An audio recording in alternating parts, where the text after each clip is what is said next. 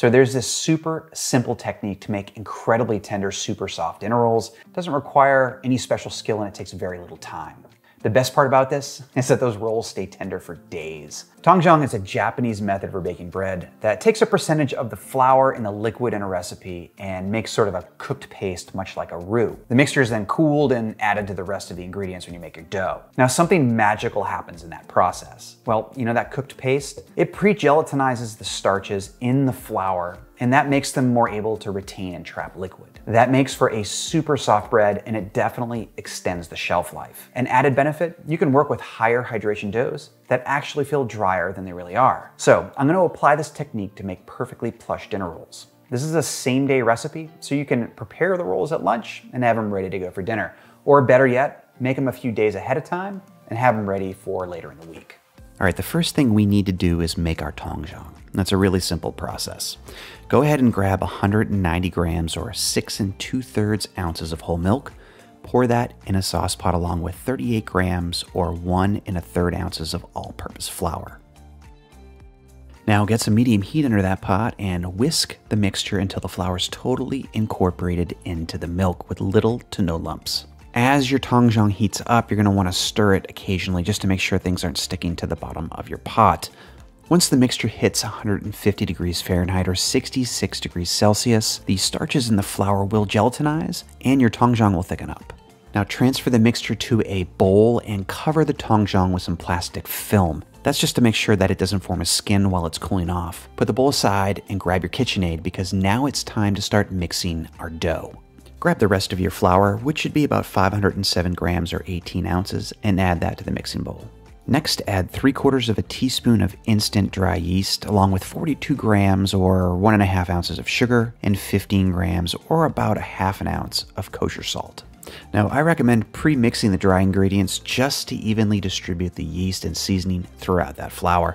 Then just go straight in with the Tangzhong, which should be about at room temperature by now. This recipe calls for more room temp milk instead of using water, so add 220 grams or 7 3/4 ounces to the bowl, then mix it on low speed with the dough hook attachment. On a KitchenAid, that's about setting 3. Once the dough comes together, stop mixing, cover that bowl, and let the dough rest for 20 minutes. What I'm doing here closely resembles a step in baking called autolyse. It allows the flour to fully hydrate and it jumpstarts gluten formation, which reduces the kneading time and it makes for a more workable dough. Once that dough's rested, start kneading it again, but this time on medium speed. Cut the butter into 4 or 5 pieces and add them one at a time into the bowl. Now this is important. Wait for a piece to be totally incorporated into the dough before adding the next piece. This should take 5 or 6 minutes, then stop the mixer and check the dough. It should be slightly firm and have a sheen to it from the addition of butter. Turn it out onto a flat work surface, making sure not to leave any dough behind, and with both hands begin working the dough in a circular motion as I'm doing here. It's important to apply a little bit of pressure on the sides of the ball, not downward pressure, just from the side. Eventually the dough ball will begin to tighten up and get nice and smooth. Grab a large bowl, lightly oil the inside, then carefully add the dough. Cover the bowl with something like some foil or plastic film or some type of proofing cover like the one you see here. Now this recipe is a lunch to dinner sort of timeline, but there's a few things you can do to either speed up or slow down the process. For a faster rise, you can place your dough in the oven, turned off of course, but with the oven light on.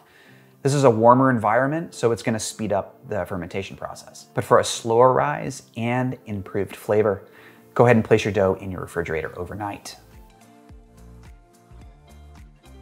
Whatever path you decide to take, just make sure the dough is doubled in size and then turn it out onto a work surface. This step requires a kitchen scale to accurately and evenly cut the dough into smaller dinner roll sized portions.